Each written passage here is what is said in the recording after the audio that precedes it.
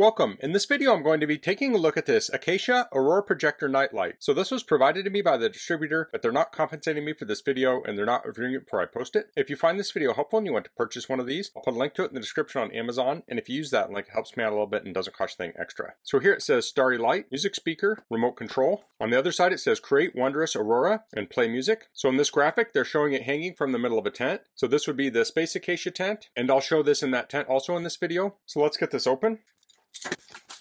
So here we have the light, we have a carabiner, we have a USB-A to USB Type-C cable. The cable's a little over 50 inches long. Here we have a remote control and a manual. So let's take a quick look at the manual. So this has the different parts. This talks about using it in the Space Acacia tent. So you can use the carabiner to hang it from the top of the tent. It says you want the big side of the carabiner facing down. Connect the tent's Type-C cable to the lamp and turn the switch to on. This can also be used on a table or desktop. So you face the light up and connect the Type-C cable. You can connect your device to it using Bluetooth. So the Bluetooth device is SKE-JBP-J01. This talks about product features. It says press host buttons or use remote control to switch the functions. In manual mode, the device automatically goes into standby after 4 hours. Has Bluetooth mode, timer mode, so you can set a custom standby time. Voice control, it says press mic buttons on the remote to activate voice function. The projection light will fast flash according to the external sounds or music rhythm. White noise mode, press the host button or use the remote control to play built-in white noise sounds. Here are the instructions for manual mode. So it has a next and previous button. You press those once to go to the next or previous track, and you hold them down to increase or reduce the volume. Has a play button, you press that to play or pause the music. Has a mode to switch between Bluetooth and white noise. Has the DC input, so that's USB Type-C, and this takes 5 volts at 2 amps. The Aurora light brightness setting, power on-off, mode switching, and handle strap. And here's the remote control. So you can see the buttons here,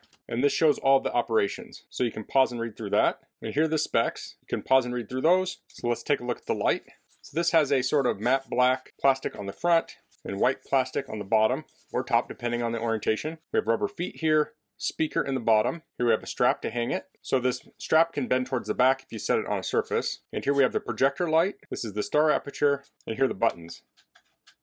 So these have tactile feel to them. On the side we have on-off switch, we have the volume adjustment, and power. So this does not have battery in it. You'll need to connect it to an external battery or a USB charger. Let's check out the remote. So this takes AAA batteries. I'll place some AAA batteries in here. So let's get this plugged in. So I'm going to be powering this off the Green Pulse power station. So this was also provided to me by Acacia for a previous video. So I'll plug into the USB-A here, and I'll plug into the lamp, power it up, and I'll turn this to on. Bluetooth mode. So the top of this is angled a little bit. So it turned on Bluetooth mode. So I'll go into my device, tap on Bluetooth. Connection. Okay, so we're connected. I'll go into my music, and here we can play music. So I can use the remote here. So currently it's showing the Aurora and the Starry Night. I'm going to hit this little button on the upper part of the remote, and it will turn the laser off. Because where I'm standing, I don't want that laser to get into my eyes. If you're using this for the laser decoration, you want to have it pointed at a wall or something. So I can turn that music up or down. Maximize. So that's all the way up on here. I can still turn it up more on my iPad.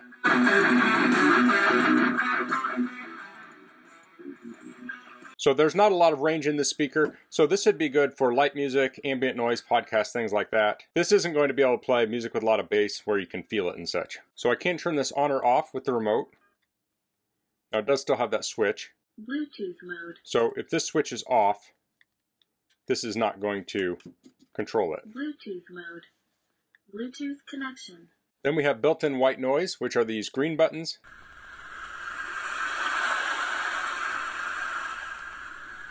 So we have ocean wave, white noise, summer night, we have thunder,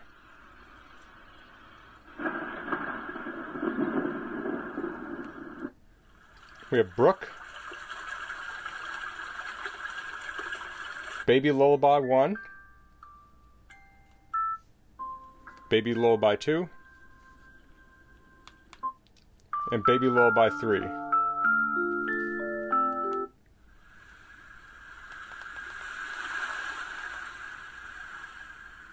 So then we have buttons for the lights. So we have R for red, G for green, B for blue, W for white. And I'll show these modes on a wall in a minute. Then we have LED. So that will turn the light on or off. The microphone here is vocal mode. So now when it hears noise or music, it will flash. So you can see that flash. So if I had music playing, you'll need it at a certain volume for this to pick it up. So if I tap it, it'll make some noise. So then we have Aurora brightness button. So that's here. So that will change the dimness of the light. We have Aurora speed up and down, which is S plus, S minus. We have two different fade modes. BTWN changes between white noise and Bluetooth. And then we have the sleep timers for 1 hour, 2 hour, and sleep timer off. So let me adjust this to point at the wall, and we'll take a look at the different modes on here. Okay, so with the button in the upper right, I can turn the laser on or off. So you can see that has that starry night effect. We can turn the LED off. So this is just the stars.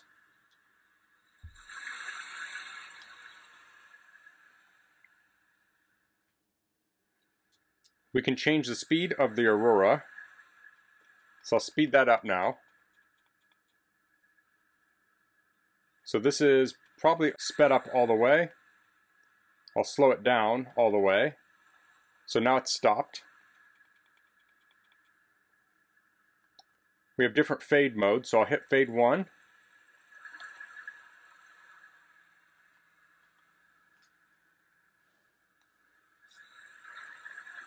So this is fading between RGB.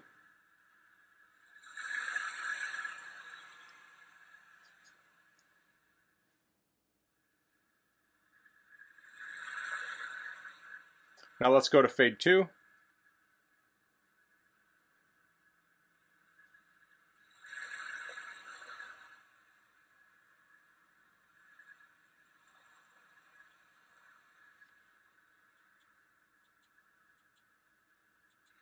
So I can adjust the individual colors here, like I can turn green on or off, red on or off, blue on or off, and here's just white.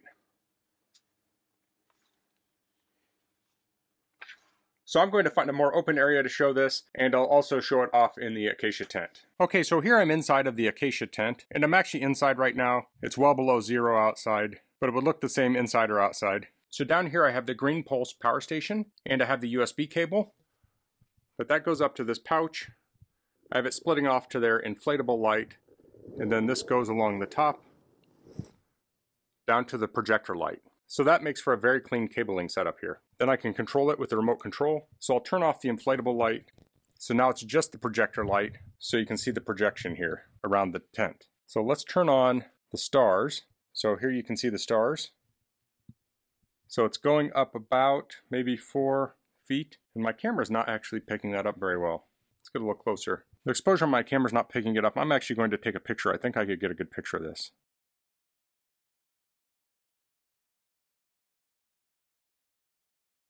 I think the picture actually makes it look brighter than it is in person, but it has a nice relaxing look to it. You can see the stars on the floor very well, but it can be real hard to film this kind of stuff. So let's turn on a little bit of white noise.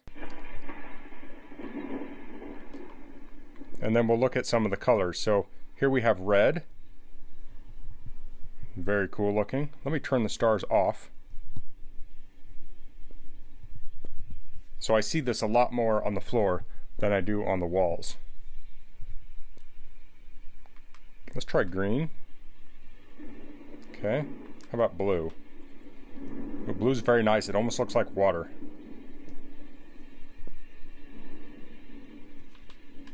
And here's white. Of course, we can turn them all on.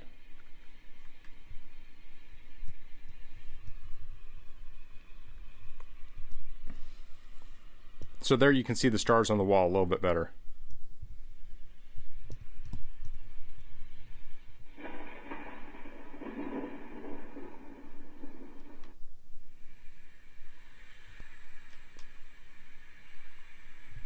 And here's just the stars.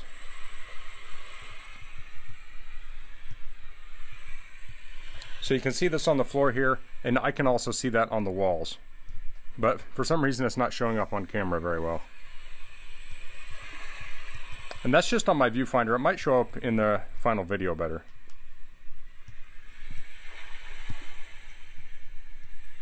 Let's play around with the speed. So there's fast speed. There's stopped, and there's very slow speed.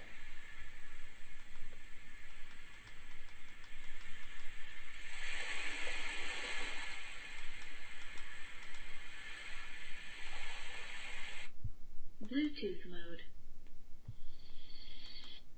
Bluetooth mode. Bluetooth connection.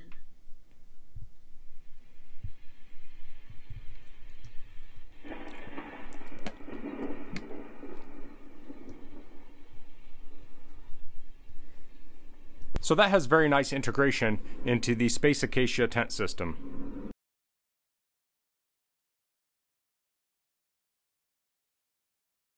Okay, so here I have the projector light on the corner of the dining room table, and you can see it's lighting up the ceiling and the walls with the aurora and the stars. So there we have some blue.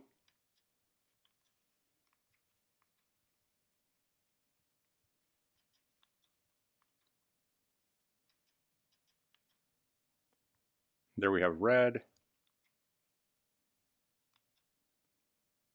blue, white, and green. I really like the combination of the blue and green together. Here's a little bit closer view of that. So that was the Acacia Aurora Projector light. So I was powering that with the Green Pulse power station, but you can also just plug this into a standard USB charger, phone charger, wall outlet, USB port, RV, or other USB port. Now the spec said 5 volts at 2 amps, but oftentimes if you're running the light lower and the laser down, it's drawing maybe an amp or even less than that. So if you do use a smaller charger and you're having trouble, switch to a larger charger. But a lot of chargers these days can output 2 amps. So I really like the versatility of this. It has the aurora light and the stars, and you can do either or. It has a Bluetooth speaker in it or the built-in white noise, and it comes with that remote to control it or the buttons. I will probably mostly just use the remote, but you can use it either way. And then of course you can just put this in the corner, point it up at a wall and ceiling, or you can hang it from your tent like I did in my Space Acacia tent. So a light like this could be good in a nursery, a bar, a room you entertain in. You could use it during a party, or you could use it to do exercise, yoga, things like that when you're relaxing. Maybe you're reading a book and you just want a little light in the background. If you want higher energy, you maybe turn up that speed on the aurora. If you want to relax more, maybe turn that down. And of course you can adjust the light level too and the type of light you want. I found these can also be used for things like Halloween decorations. You can have this all red and it kind of looks like some flames or something. Maybe around Christmas time you can do some red and green and give it kind of a Christmas look. So a light like this can be very versatile. So that's all I'm going to cover in this video. If you have any questions, please leave them in the comments. If you like this video, please click like. If you haven't subscribed to my channel, I'd appreciate if you could do that. And thanks for watching. Until next time, goodbye.